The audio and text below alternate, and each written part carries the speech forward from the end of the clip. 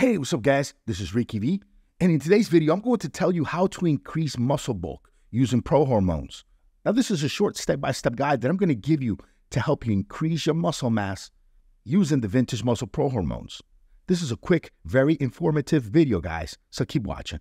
Now, the first step is you want to choose the ProHormones that are going to help you gain that mass, the ones that are most suited for bulking. In that case, you want to go with Rad-Mass, Titan Spray, Equi-Mass, and stack it along with something like 19-Nor or maybe some Epitest. Rad-Mass and 19-Nor, that is a classic bulking stack. Titan Spray along with 19-Nor, also a great stack. Equi-Mass along with Epitest, that is a hardcore bulking stack. These are nice, simple two-product stack, guys, anyone can use.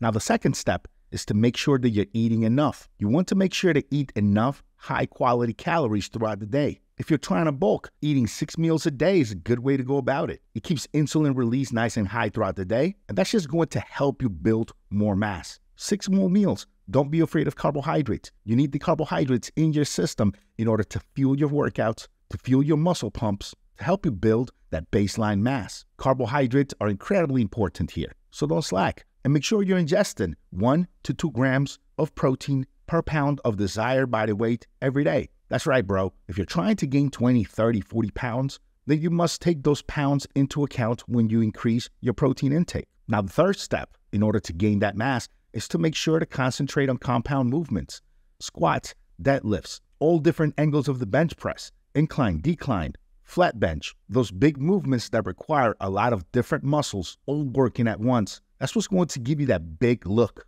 And obviously, you want to do dumbbell work for those lagging body parts. If your shoulders or your biceps or your forearms, or there's any parts of your body that are not developing at the rate you like them to, make sure to give those body parts some dumbbell work, specific exercises to build those up. The fourth step is you want to avoid cardio. It's all right to get a little bit of cardio in just to keep your heart health going. Getting a quick 10-15 minute run every other day is a great way to keep your heart healthy. But you do not want to do 30-45 minutes of cardio every time you hit the gym. That's not going to help you gain mass. And if you did something like that, you would have to offset it by eating way more calories throughout your day to offset the cardio. If you're trying to bulk, minimizing the amount of cardio you do is the best way. And now for the final step in this video, you want to make sure to take progress pictures. Take pictures every week, every other day if you want.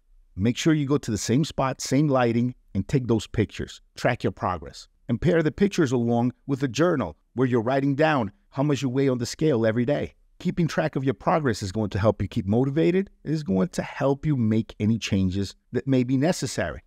And as always, guys, make sure you visit the Vintage Muscle community. Head over to vintage-muscle.com and click on the community link. As of today, we're nearing 21,000 strong and counting. Just come on in. Let everybody know you're bulking, what your goals are, where you stand today, and where you would like to be. And there are plenty of other brothers there, just like you, on the same journey you are right now, trying to gain that mass. And we're all there to help each other out and answer each other's questions. I'll be there. I'll answer your questions too. All right, guys, that's it for me today. I'll see you on the next one.